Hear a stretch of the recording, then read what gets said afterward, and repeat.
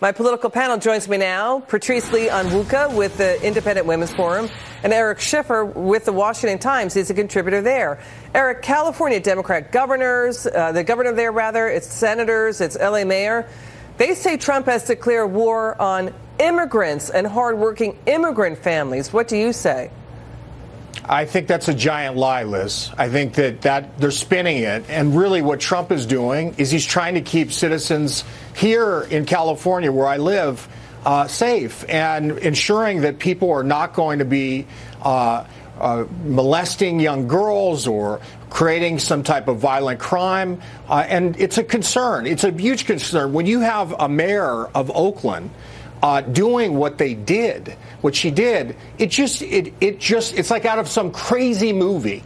But it's real, and it's real for citizens that are here, and it's very frustrating to live here and to have to realize what's going on, where you have politicians that are pandering, largely in many cases, I believe, for votes to do this, when, in fact, citizens' lives, when young kids' lives are at risk. It's disgusting. You know, Patrice, the White House is saying the federal law here constitutionally has supremacy. It's the same argument that the Obama Justice Department made when it sued Arizona over its immigration law in 2010, right?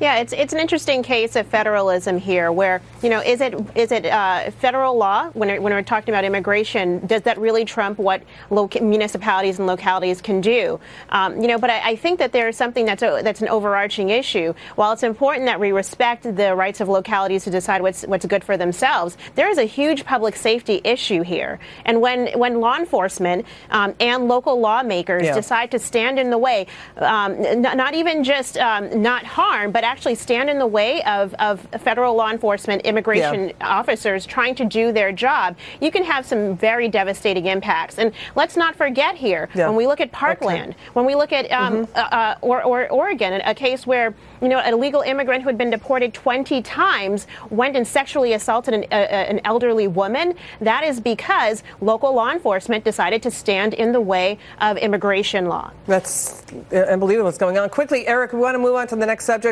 Are people in California starting to get mad about that? What's going on in California, Eric, quickly? I think that people that are sensible, that care about the law and care about keeping their family safe, absolutely. Of course, you'd be crazy not to. Absolutely. Okay, Hollywood, we know what's going on with the Oscars. It hit record lows. 2017, also the worst year for movie ticket sales since 1992. Now, reports that former President Barack Obama is in talks to produce and moderate shows for Netflix on topics like healthcare and climate change. Let's take a quick check of Netflix stock, closing the day in the red after was ticking up higher in the day. It was moving. Oh, it's now popping up in the green. Eric, this could work overseas. Obama is well liked globally. He's a professor at heart, though.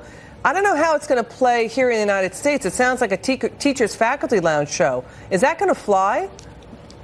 I don't think it's going to fly as much in the United States, but Netflix, their whole model right now is global. In fact, they're hiring diverse casts. I mean, they're really looking at how do they take any kind of content and make sure that they can play it literally around the world, and that's what's going on. So I don't think that that's going to be very successful, though, in the U.S. With the Oscars, it's fascinating because middle America, red America, they don't like the politics. They don't want the politics. And I think many people didn't tune in because of that. It's just way too political, and the left has made that happen. Okay. Patrice, I'm sorry. We got to go. We're up against a hard break. Thanks, Patrice and Eric. Thanks for coming on.